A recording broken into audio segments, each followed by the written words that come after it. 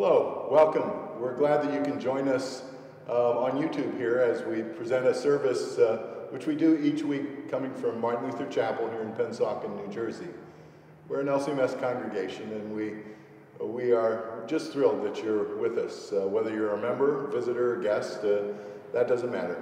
We just hope that you'll be spiritually encouraged and strengthened as you hear the Word of God, as you hear it read, as you hear singing and prayer, and as we speak about that word from God made so plain to us in Christ Jesus our Savior. So welcome, it's good to have you, and the Lord bless us as we worship.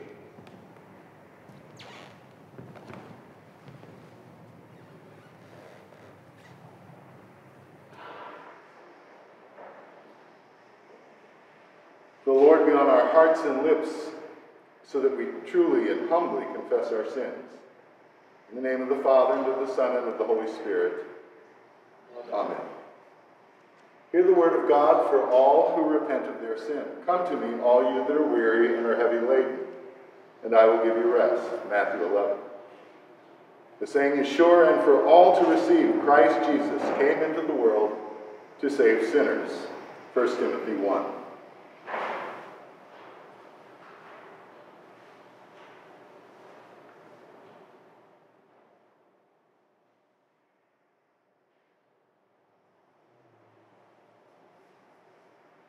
Holy God, you formed me in your image and redeemed me from sin and death by the cross of your Son. In baptism you clothed me with the righteousness of your Son and made me a member of your kingdom.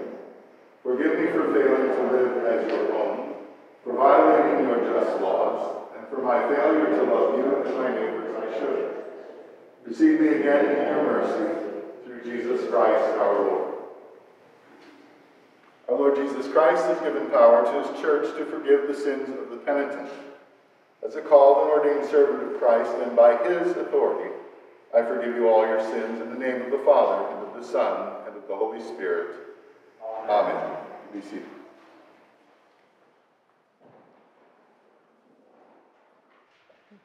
Thank you.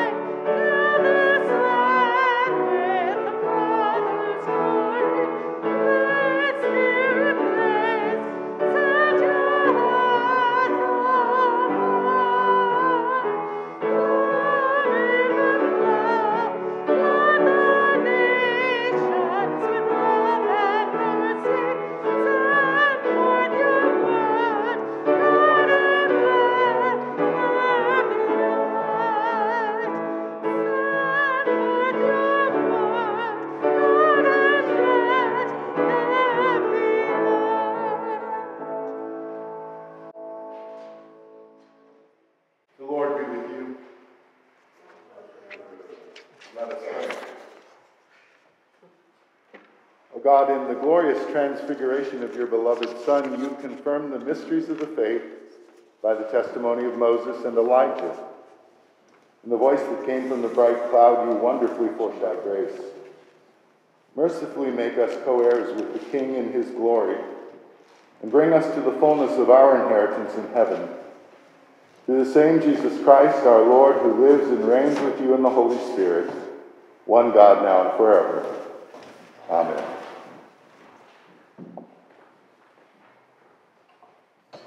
The epistle this evening is from 2 Corinthians chapter 3, verses 12 through 13, chapter 4, verses 1 through 6. Since we have such a hope, we are very bold, not like Moses, who would put a veil over his face, so that the Israelites might not gaze at the outcome of what was being brought to an end. Therefore, having this ministry by the mercy of God, we do not lose heart, but we have renounced disgraceful, underhanded ways. We refuse to practice cunning or to tamper with God's word, but by the open statement of the truth, we would commend ourselves to everyone's conscience in the sight of God. And even if our gospel is veiled, it is veiled only to those who are perishing.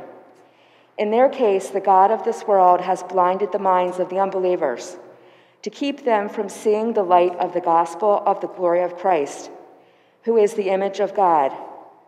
For what we proclaim is not ourselves, but Jesus Christ as Lord, with ourselves as your servants for Jesus' sake.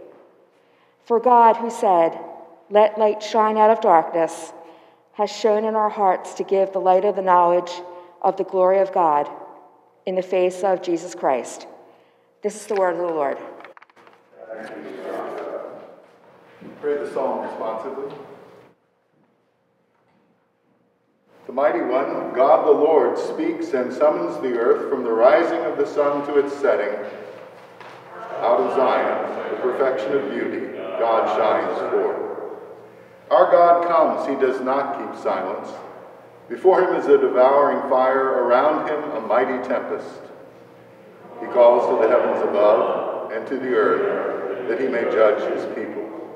Gather to me my faithful ones, who made a covenant with me by sacrifice. The heavens declare his righteousness, for God himself is judge. We stand for the gospel. The Holy Gospel according to St. Mark, the 9th chapter. Glory to you, O Lord. After 6 days, Jesus took with him Peter and James and John, and led them up a high mountain by themselves.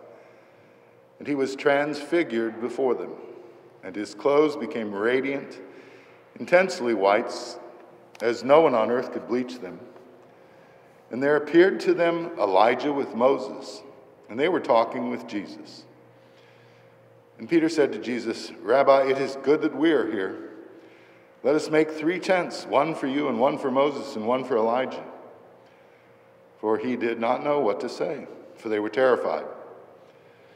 And a cloud overshadowed them, and a voice came out of the cloud, "This is my beloved Son. Listen to him." And suddenly looking around, they no longer saw anyone with them, but Jesus only. And as they were coming down the mountain, he charged them to tell no one what they had seen, until the Son of Man had risen from the dead. This is the gospel of the Lord. Praise to you, O Christ. Be seated.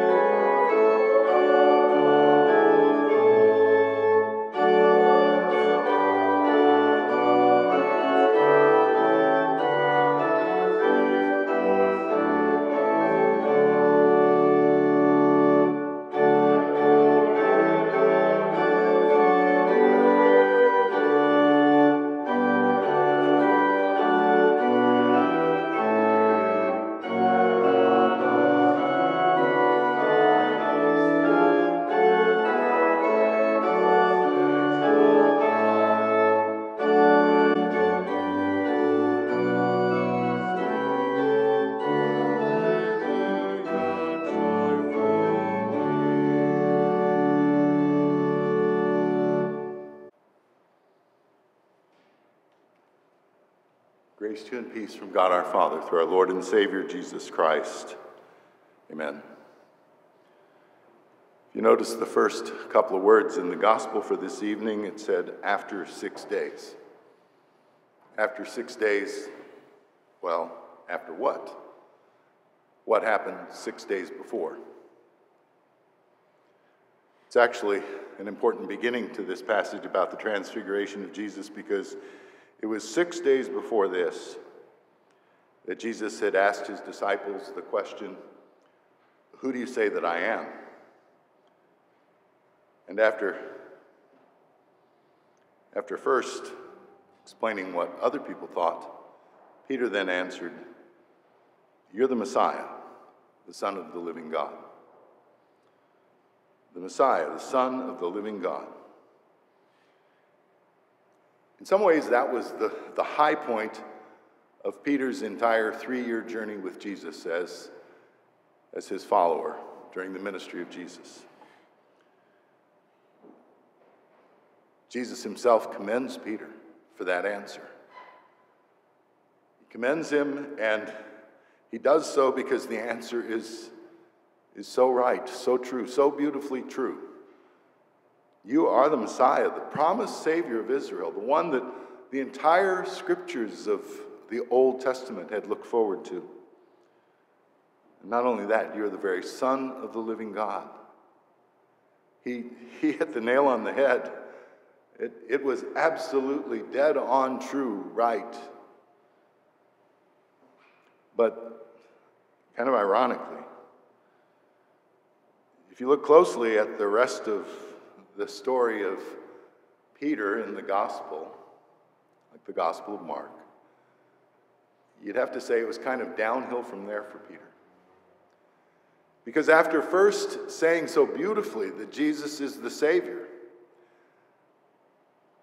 the very Son of the living God, after saying that so wonderfully in as perfect a way as it can be said, the next thing that comes out of Peter's mouth is that he criticizes Jesus, because Jesus goes on to say that he, the Messiah, the Son of the living God, is going to have to be betrayed, is going to be suffering, he's going to die, he's going to be buried. And only after that will he rise from the dead. And Peter, if you remember, Peter rebukes Jesus. Peter tells Jesus, no, absolutely not. And Jesus, in turn, tells Peter that what he's doing right at that moment is serving Satan. You've got in mind the things of Satan, not of God. And it kind of continues with Peter seeming to be in a downward spiral for so many days thereafter, all the way up until finally the time when, as you remember so well, when Peter boasts that he's never going to deny Jesus, and then turns around and only a few hours later denies him 3 times on the night of Jesus' betrayal. It's really ironic. And if you think about all of that, and then also look at this event that happened 6 days later, this incredible, glorious event where Jesus is on the mountaintop, and again, listen to Peter. You can see that even on the mountaintop, Peter's going downhill. Even on the mountaintop, Peter's just he's not there with Jesus. He seems unable to hear the message that by now Jesus has said very clearly that he's going to have to suffer, that he will have to die. And no matter how many times Jesus repeats it, it seems like Peter just can't accept it until he ends up denying Jesus that night of the betrayal. So it's worth us thinking for a little bit about this, especially as we look at this story of the Transfiguration. Transfiguration is in some ways a test case of of biblical faith. Do you believe this story? Do you actually believe this? Because you see, this story it's showing us nothing less than the future. It's showing us Jesus in his eternal glory. Jesus speaking to people of the past who've died, who are with the Lord, there on the mountaintop. It's the voice of the Father coming out of a cloud. This is my Son. Listen to him. But of course, Peter, somehow or another, he kind of gets it, but he doesn't really get it. His great idea is, oh, wow, let's just stay here. Good thing we're here, Lord, because we'll build you some tents. We'll build you some tabernacles, some places for you to stay so we can just remain here. And that's what shows you that Peter's still going downhill. In what way? Well, it's that Peter's into the glory. He's into the grandeur. He's into the might and the power. But he's deaf and dumb to the message that there will have to be suffering. And that's where we need to pay attention.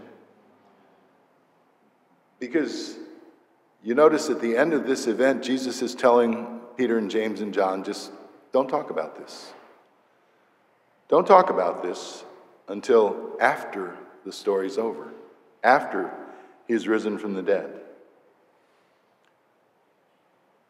And at least that, Peter and the rest, they seem to follow along.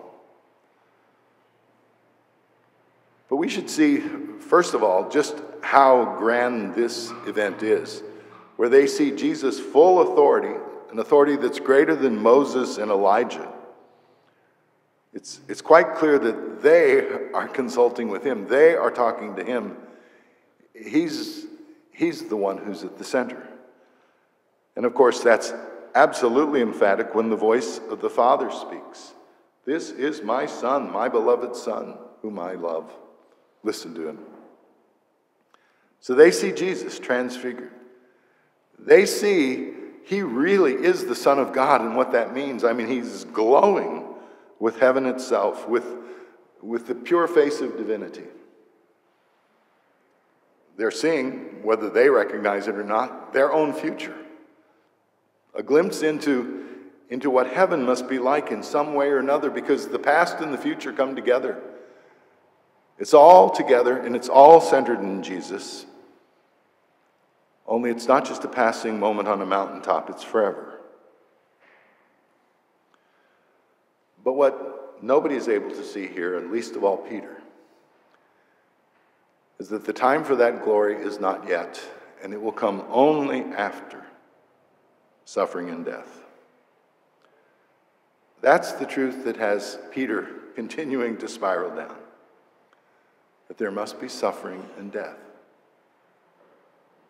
That Christ has come not simply to wow the crowds, or even to wow his disciples,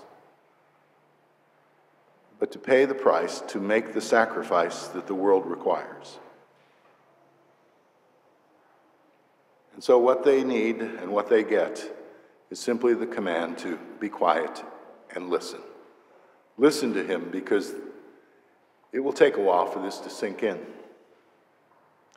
This message of the cross, this message of the necessity of sacrifice, that the world cannot be made right with wonderful, glorious events alone, that the world can only be made right when there's a sacrifice, and Christ has come to make that sacrifice. And so as grand and as wonderful as this transfiguration is, it's a glimpse at what lies ahead, but it dare not distract from what must be done. And so Jesus leads them down off the mountain. They're not there to go camping on the mountaintop in a heavenly glory. They will come down.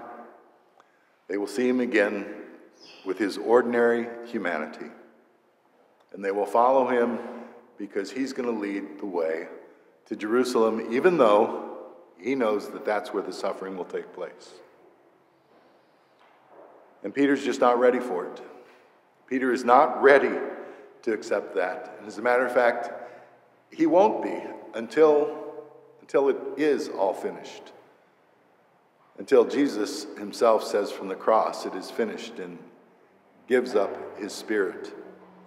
Until the sacrifice is paid, until the forgiveness is won, and then until the resurrection shows that, yes, it is now done, and it's complete. So, well, what about us? Well, let's listen to what Peter says many years later. Talking about this same day, he says, "We were eyewitnesses of his majesty. For when he received honor and glory from God the Father, and the voice was borne to him by the majestic glory, 'This is my beloved Son, with whom I am well pleased,' we ourselves heard this very voice borne from heaven. For we were with him on the holy mountain. And we have now something more sure, the prophetic word, to which you will do well to pay attention as to a lamp shining in a dark place, until the day dawns and the morning star rises in your hearts. Knowing this, first of all, that no prophecy of Scripture comes from someone's own interpretation. For no prophecy was ever produced by the will of man, but men spoke from God as they were carried along by the Holy Spirit." "Listen to him," said the Father. And so Peter and the others, James and John, they followed him and they kept listening. They listened and listened and listened. And finally, yes, it dawned on them. The day dawned and the morning star rose in their hearts. And then notice what Peter says to you and to me.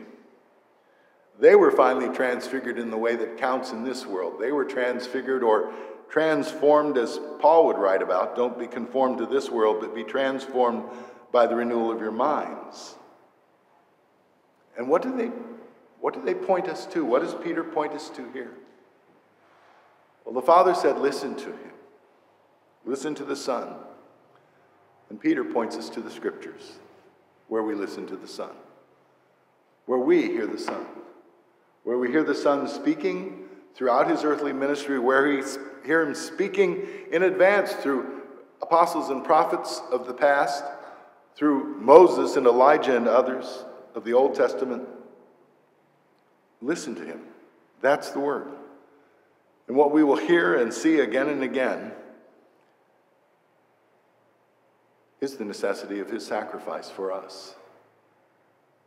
We will see again and again how fallen we are, that ultimately we're not a bit better than Peter. We too, we want to be where the glory is. We want Christian life to be glorious. We want Christian life to mean everything goes well all the time. But, well, that's just not the Savior we're following. And so just as he went to the cross before the resurrection and before the glory that lasts, so he says to us, it'll be through much tribulation that you too will enter the kingdom of heaven. And that means the constant call to take up our own cross, to follow him. And that's why Transfiguration is such a good thing to remember right before we start Lent, which is no more than a custom, but it can be a very beneficial custom if it's time for us to think about a couple things. First of all, our own fallibility, our sin, and the death that follows. So on Ash Wednesday, the words every year are, remember you're dust, and to dust you're going to return. That's who we are. We're fallen, we're sinful, and our life in this world is a passing thing. We are dust. To dust we'll return. But we also have a Savior who took up his cross, a Savior who went the way of suffering and death, who came into this world for one reason only, and that was to bear our humanity so that he might bear our sins. That's the Savior that we worship. That's the Savior that the Father tells us to listen to. The Lord Jesus is the Lord Jesus who went to the cross and whose resurrection followed his sacrifice for us. And so again, the only thing Lent is finally good for is remembering our need and remembering our Savior and how it is that he does his saving. He doesn't do it by kind of grabbing us and saying, here, I'm going to make everything in your life perfect. No, he just doesn't. He says, take up your cross and follow me. He calls us to be his disciples, to follow him obediently, even when we don't want to obey, to follow him repentantly, knowing our need to repent of our sins. And yes, to follow him joyfully, but not with the false joy of this world, which is only there when everything's going great, but with the true joy and the true peace that carries you through the times when everything's not going great.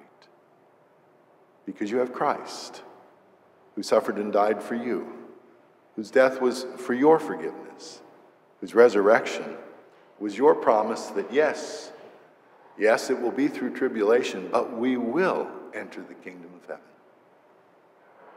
And so it is. Jesus is transfigured before their eyes, and he intends to transfigure and transform each one of us, to change us day by day throughout this life, away from the attitudes that we soak up from the world that say, oh, it's only when everything is going well. Only then is God really with you. No. God is with you precisely as we too go through times of cross and tribulation. And so let's come down from the mountain, so to speak, not into confusion, but into discipleship, to follow Jesus. He is the real Lord and Savior, to listen to him, for his word is truth. His word is hope and peace and joy. His word will see us through. In Jesus' name, amen. The peace that surpasses all our human understanding, keep your hearts and minds in Christ Jesus our Savior. Amen. I invite you to stand as we confess our faith. I believe in one God, the Father Almighty, maker of heaven and earth, and of all things visible and invisible, and in one Lord Jesus Christ, the only begotten Son of God, begotten of his Father before all worlds, God of God, light of light, very God of very God, begotten not made, being of one substance with the Father, by whom all things were made, who for us and for our salvation came down from heaven, and was incarnate by the Holy Spirit of the Virgin Mary, and was made man, and was crucified also for us under Pontius Pilate. He suffered and was buried. And the third day he rose again according to the Scriptures, and ascended into heaven, and sits at the right hand of the Father. And he will come again with glory to judge both the living and the dead. His kingdom will have no end. And I believe in the Holy Spirit, Lord and giver of life, who proceeds from the Father and the Son, who with the Father and the Son together is worshipped and glorified, who spoke by the prophets. And I believe in one holy Christian and apostolic church. I acknowledge one baptism for the remission of sins, and I look for the resurrection of the dead and the life of the world to come. Amen. Heavenly Father, you revealed your glorious Son in his transfiguration on the holy mountain. We give you thanks and praise for that day where you enabled us to see heaven, where we could see where the past and the future meet, all in Christ Jesus. Open our eyes of faith. Let us see that, as astounding as it is, that indeed is the truth. And we pray, Lord, that you would help us at all times to listen to Jesus, so that we also follow him and understand that the way to eternal life includes a pathway of tribulation and cross. Lord, in your mercy, hear our prayer. Father, when Moses and Elijah appeared at our Lord's Transfiguration, you were showing us that Jesus had fulfilled the law and the prophets. And so send your blessing upon all who proclaim the message of Christ Jesus, who is the fulfillment of all things and whose holy life and death have atoned for the sins of the world. Give us faith in Christ Jesus, in his death and resurrection, and make us faithful disciples. Lord, in your mercy, hear our prayer. Gracious Father, you give us the gift of family and friends in Christ, people that we go through life together, and people who urge us to remain faithful to you. Help us, Lord, in our relationships, to be among those who call one another to Christ, who pray for one another, who support and bless one another in our lives and our conduct, our words and action. Lord, in your mercy, hear our prayer. Almighty Father, you establish all earthly authority. And so we pray that you bless those who have been given responsibility to govern and to rule in our day and in our places, in our land, in this country, our states, our cities. We ask you, Lord, that you would guide them so that they serve you in integrity and honorably. Lord, in your mercy, hear our prayer. Kind Father, we ask your comfort and your strength for those who are suffering, who are sick, who are hospitalized, or enduring other crises. We pray especially today, Lord, for Alan, for Ashley, for Bea and Steve, for Bob, Carol, and Charles, and Cheryl. We pray for Cedric and Connie and Doris and Dorothy Rugless and Dorothy Tallis. We ask you, Lord, to be with Ed, with Hannah, with Elizabeth and her friends, with Harriet and Harry, with Jane and Jean and Jeff, with Jerry and Bev, with Joe and Judy and Kyle, with Marge and Marty and Marianne. Be with Matt and Bea Embers, with Patty and her husband and their co-workers who are all isolated because of coronavirus. With Matthew and Mildred, with Eric and his friend who are isolated and have coronavirus. With Nancy and Paul and Peter. With Sarah and Steve. And with all others whom we name before you on our hearts. Be with them, Lord. In your mercy we pray that you would grant them healing, but according to your good and gracious will. And above all, keep them in faith. Lord, in your mercy, hear our prayer. Father, into your hands we commend all for whom we pray, trusting in your mercy through your Son, Jesus Christ, our Lord. Amen. The Lord be with you. Also with you. Lift up your hearts. Let us give thanks to the Lord our God. It is right to give him thanks and praise. It is truly good, right, and salutary that we should at all times and in all places give thanks to you, Holy Lord, Almighty Father, everlasting God, through Jesus Christ our Lord, who at his transfiguration revealed his glory to his disciples, that they might be strengthened to proclaim his cross and resurrection, and with all the faithful look forward to the glory of life eternal. Therefore, with angels and archangels and with all the company of heaven, we laud and magnify your glorious name, evermore praising you and saying,